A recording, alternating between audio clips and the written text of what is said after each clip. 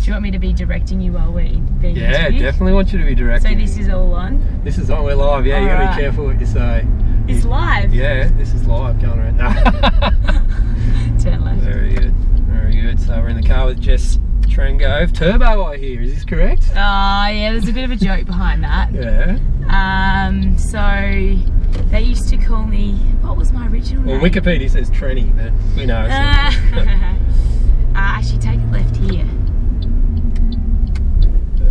This Turbo came from the boys out at the group being a bit sarcastic about my lack of surge, and so my nickname was Surge. And Adam said, "Look, this isn't on. We've got to get Jess feeling confident in her ability to change pace and get the legs turning over quickly." So he said her new name's Turbo, and it's stuck. And you are Turbo forever. So in a session when I've got to up the pace, it's Turbo. I want to have a chat firstly about what it was like running down the chute at Glasgow, knowing you're going to snag a bronze medal.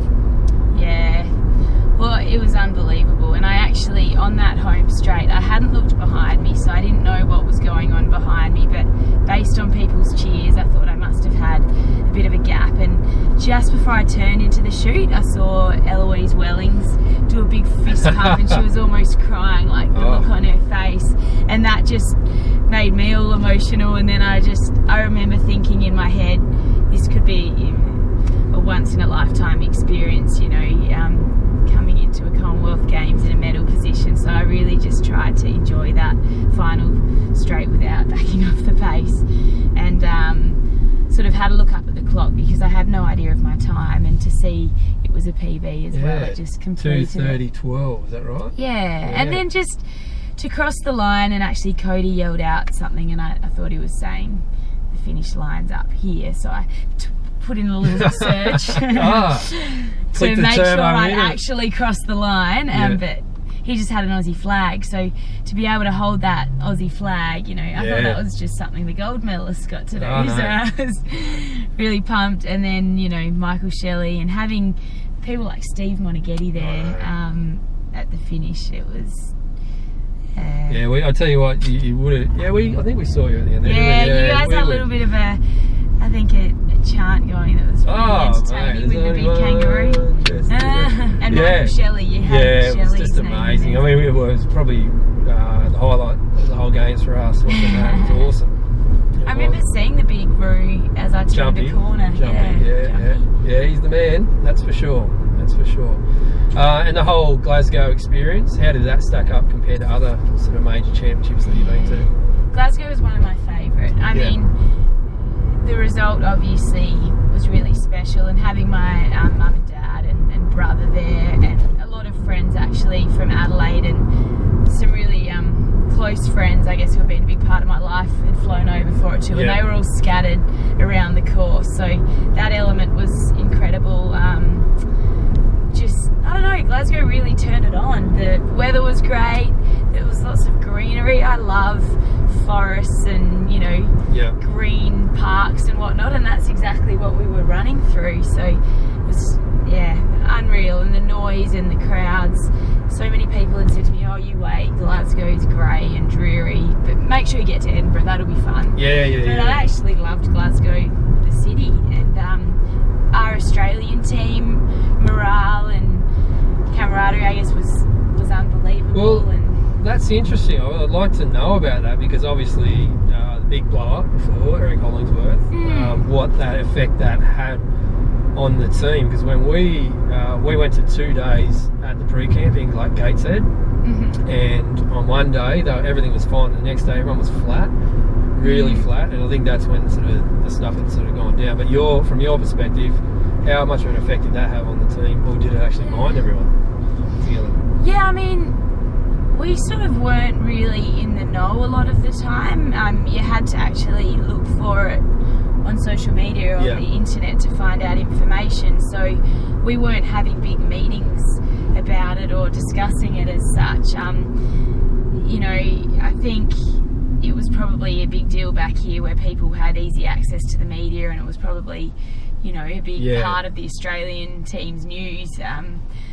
you know, for everyone back here, but Yeah. it was probably actually less so. We were just focusing on our upcoming competition and noticed that something was going on, but I mean, I didn't think it affected people's ability to prepare. If anything, it just affected their post-race interviews rather than being asked about their performance. Sometimes they were asked about that, which was a bit upsetting for some people who, you know, they put all their energies into this race and they get asked about their head coach after the event. But I think AA have done a really good job of, you know, keeping on top of it all. The months following Glasgow, they haven't missed a beat. It's all been really smooth and yeah, obviously some exciting or interesting months ahead. There'll be.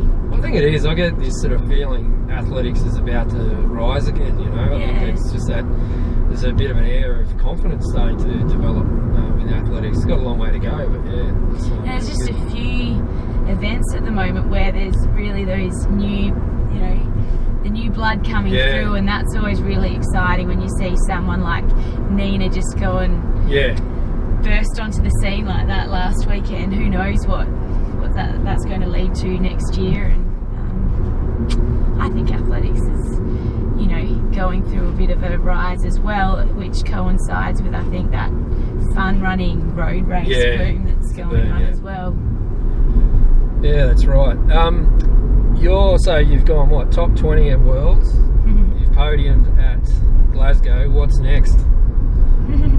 Well, I want to get some PBs and just, I guess, improve my times over some of the shorter distances in, I guess, the early to mid part of this year. I want to experience a stint at altitude, so I'm heading up to Flagstaff in Arizona with Philo Saunders and Brunken and the crew. And then a marathon at the end of the year. I'm really hoping to crack that 2 hours 30 and get a qualifier for Rio and see what I can do there. So I'm just setting my sights on Rio at the moment. It was a long-term goal and it's becoming shorter term by the week. It's coming up quickly. Absolutely. Now let's go back. Naracoorte. Yeah, small country town down there on the Limestone Coast. Yeah, it's a brilliant part of the world. God's country. Yeah, and I don't know, everyone seems to have a connection with Naracoorte. They've either lived there, they've got a friend or a relative who lives there. It's just it's a special place. What makes it so special? I don't know. Some would say it's wine region. You know, the red wines. Some would say, you know, Robe and some of the nice little beach towns nearby. Yep. I love Naracoorte for its community feel and its sporting culture. The football and netball culture is unreal. You've had like probably 4 or 5 like recent AFL players, is that right? Yeah. And I think it's just it thrives sort of success because people love, like they've got a passion for the sport.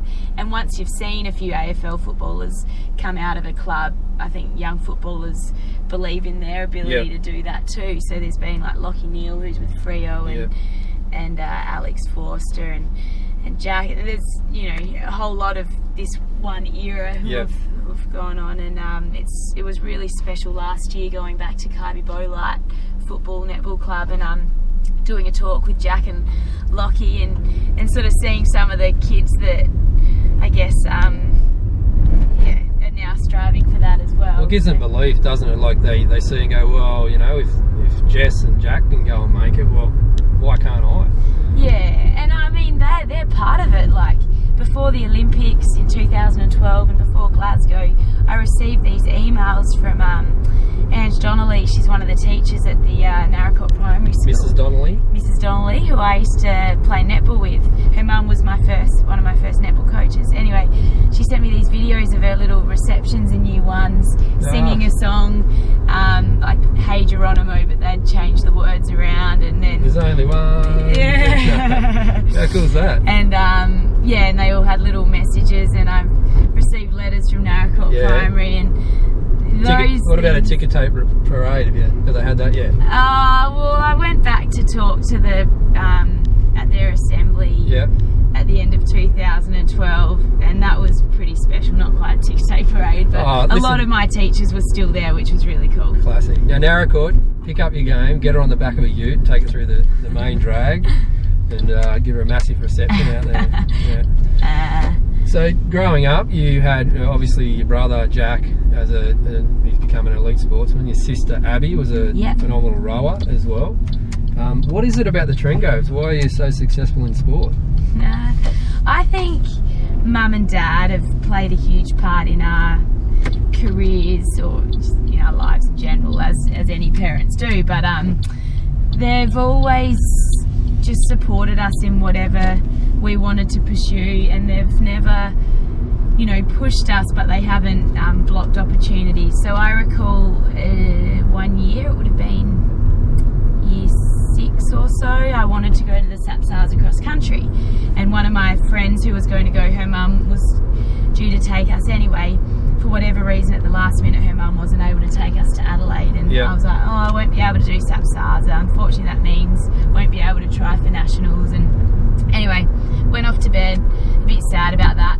Got this wake up at 5 AM, and Mum's like, I've taken the day off work, let's go to Adelaide. Yes. She got me to Sapsarsa, and I got to go to nationals. Oh wow! You know, soon after, and so I think those little things are just incredible. And Mum and Dad lead healthy lifestyles. They're passionate sports people. I think just that, you know, Naracoorte factor as well, the community support and belief. I've had some, you know, special mentors over the years that's helped. And I don't know the pecking order. Is it as far as your brothers and sister? Where do you sit? Well, I'm the eldest, and then goes Abby and then Jack. But Abby's always been since the age of about 12, overtook me. She's always been sort of taller, and then Jack overtook both of us. So the pecking order doesn't line up with height. But there've been a few sibling battles in the backyard over basketball and table tennis and whatnot. It used to be. It's table tennis. I know. Oh, mate. Except Jack, the one time I was actually on par with him, because we sort of get it out at Christmas. I was pumped. I was, you know, not too far off, and he revealed he'd been playing left-handed the whole time, so he smashes me off the court. But anyway. We could talk all day. We're here. Dylan's over there. I'm sure you probably prefer to go over here, spend a time with me. But all the best in the years to come. Look forward to the gold medal at Rio. Robbo and I'll be there cheering you on, and everything else in between and beyond there as well. What will your couch look like?